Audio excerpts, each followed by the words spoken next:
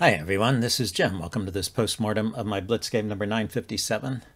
My opponent started off with e4 and I went with e5.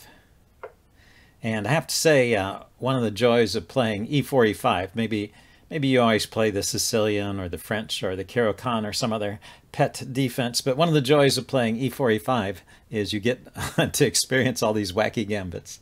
And that's what we get in this game. So he starts out normally with knight f3. I go knight c6, and he goes bishop c4, so we've got an Italian game, bishop c5, and then he uncorks d4, which on Lichess and also chess games, this was called the Rosentreter gambit. So I looked this up. I was kind of curious about it. There is one game by Rosentreter in the database where he played something similar. He actually castled first and then played d4, which is called the Deutsch Gambit, at least on chessgames.com. But anyway, so I was kind of curious who first played this.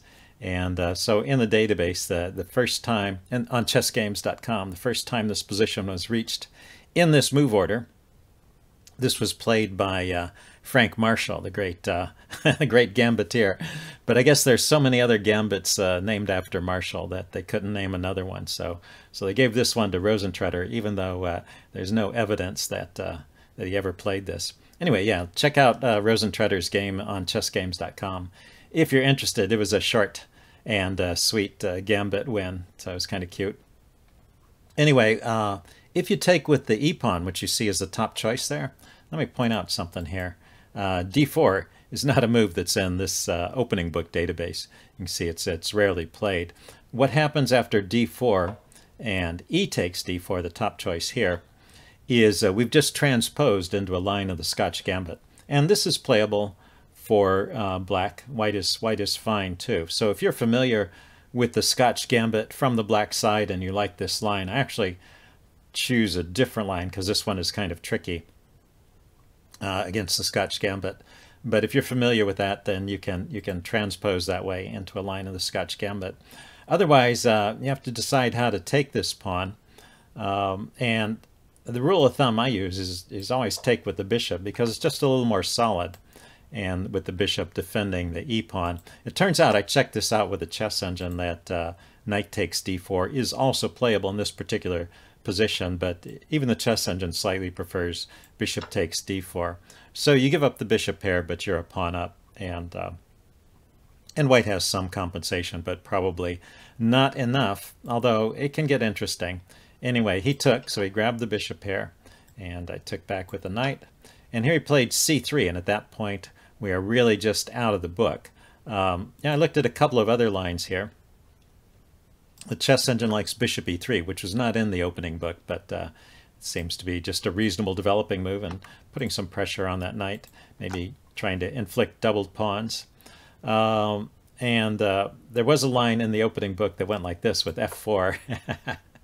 So this is bad for white, at least at first glance, but you have to know how to play against it. And it turns out the move here is d5. And now he can't take the e-pawn because his bishop is hanging, so the best move here is e takes d5, and then the queen comes out with check. Typical kind of play in these e4, e5 gambit lines. He can play g3 here to kick the queen. The queen can go to h3, and the bishop can retreat to f1 to chase the queen away, but it seems like black has an advantage in that position. Anyway, that's how these gambits go. He played c3, and we're just out of the book, so we'll stay on this screen from now on. I just dropped the knight back, and the chess engine likes black, so black is favored for a while here. Let's see, he played knight a3, I go knight f6 is all normal. He castled, and I castled, probably a little too quickly. I didn't really consider knight takes e4, and in fact it doesn't really, it's not really particularly good here. He can play, the best line according to the chess engine was for him to sacrifice the bishop there and then play queen d5 check and get the knight back there, and it leaves white with an active position and black's king running around. So that's okay for white, maybe a slight edge, not a huge win. So instead of grabbing right away, the move here is h6, which stomps that pin, and and maybe you are at some point really threatening to take there. Although I guess that bishop takes f7 trick would still work. Maybe after castling. Anyway, I castled right away, but then he just pinned the knight, and now I really should play h6 here. Actually, I didn't make a note of it here, but h6 puts the question to this bishop. If he drops back, I can play g5 and then just take the pawn. So that's the best move here. I played d6, so I'm giving back some of that advantage that black had earlier in the game. Let's see. He starts to bring his knight into the game. I go queen e7 here. He goes f4. In all of these positions, h6 was the preferred move, but now I play h6, and it doesn't like this particularly here. Although the lines it's suggesting now are it's already starting to get a little bit tricky. I didn't want to open up the f file because the pressure there will result in some pawn damage. The chess engine is not afraid; it would take, and then it thinks, well, this is one possibility. White could take with the rook. This is a way that white could cause some pawn damage.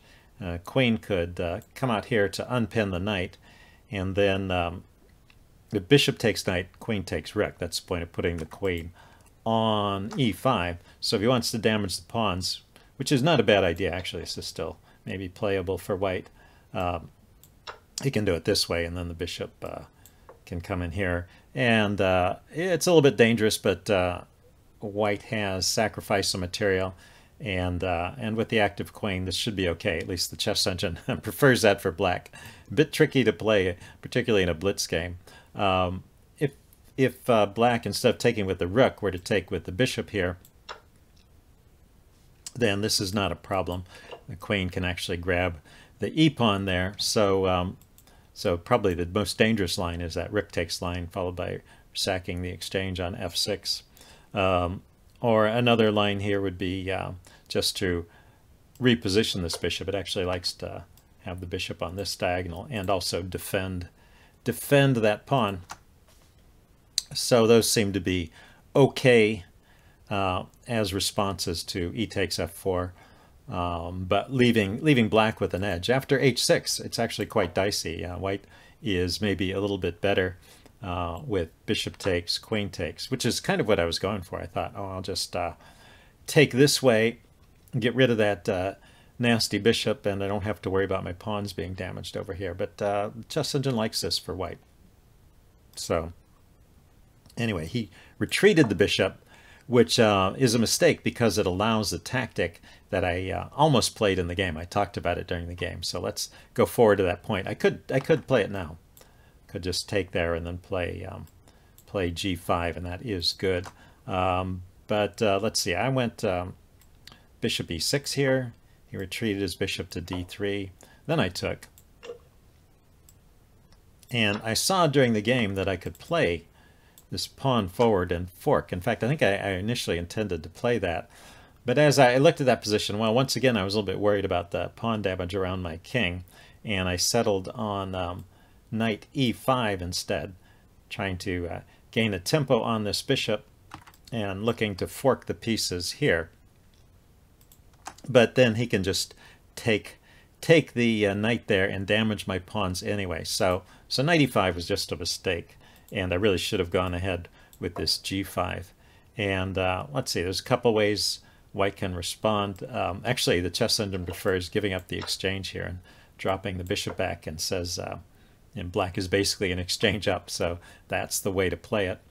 Let's see, after g5, I was thinking maybe he could take here, but you know, when I take back, he's got to move that rook, and it's got to drop back. It doesn't have any safe squares. The fourth rank there can't come forward, so say it drops back here. If it goes to f2, the knight can come into g4 and continue to harass it.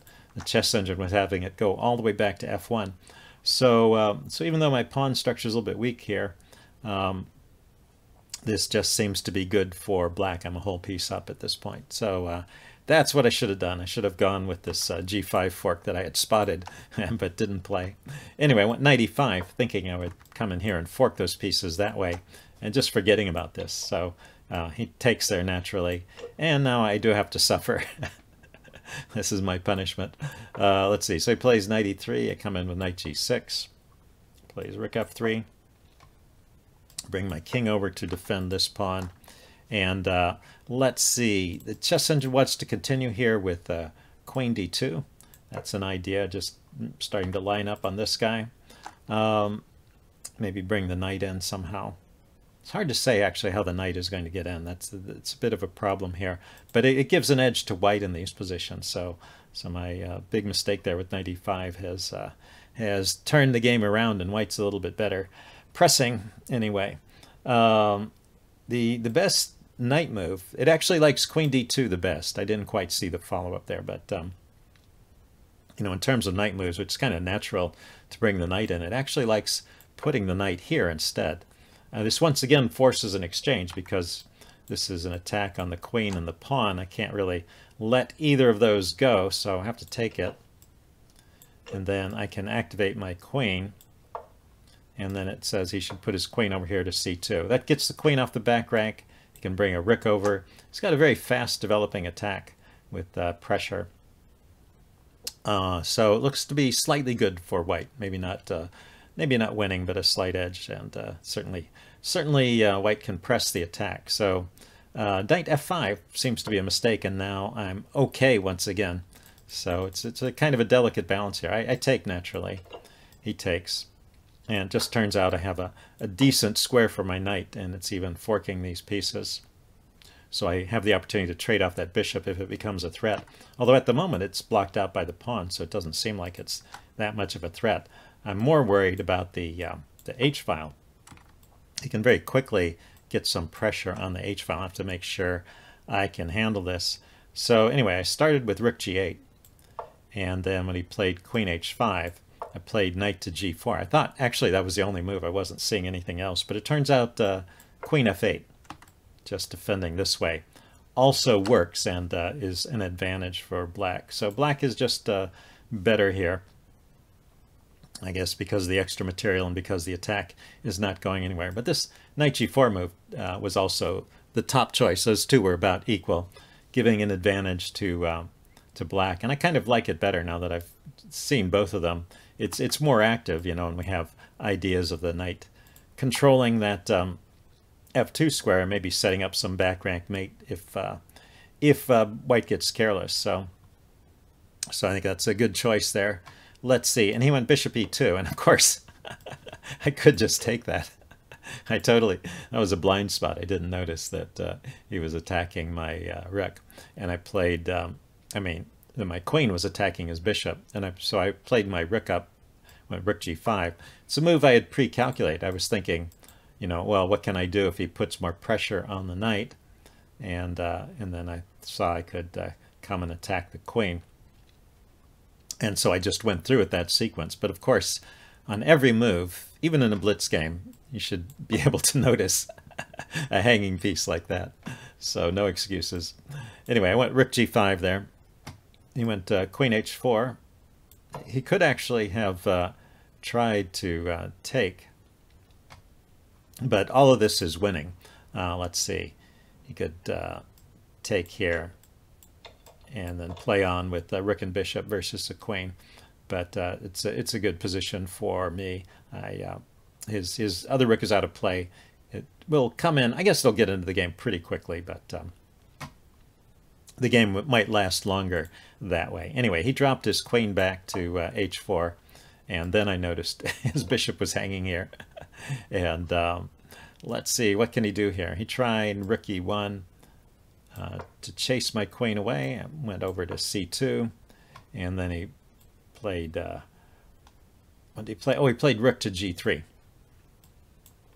But, well, he's neglecting my counterplay here. So my queen and my knight are both concentrated on that f2 square, so I can check and mate. That's a mate in 2. So, yeah, he was just too focused on the attack, which sometimes happens to me as well. You're looking at your own attacking moves and not looking to defend. But that was a point where he needed to defend. Of course, it was already lost at that point. I guess it had been lost. Let's see, where did it actually become lost here? Well, this knight f5 move changes the game so that black is better. And then as we go through it, looks like, yeah, it looks like the attack just isn't going anywhere. And rook g5. Yeah, yeah, bishop e2 was the losing move, really. I mean, he's black is better here. But because white's attack is not really building up steam, it was kind of natural to try and reposition that bishop because it is blocked in by the pawn. Maybe he could have tried something like bishop to c5 here to continue. But black is only slightly better in this position, whereas after bishop e2, then from here on out, it is just winning. Even though I went with rook g5 instead of taking it, I did eventually take it. And then the game continued like this. There, and then the check. And he resigned. Anyway, it was an interesting game. Hope you guys enjoyed it, and I will see you again next time. Bye now.